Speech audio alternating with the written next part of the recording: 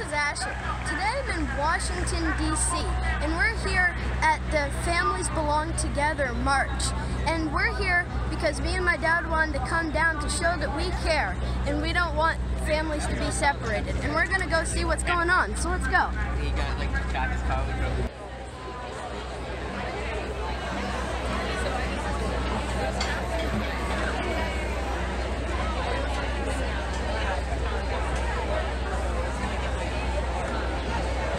There's an amazing turnout here. I think this is going to help make a change.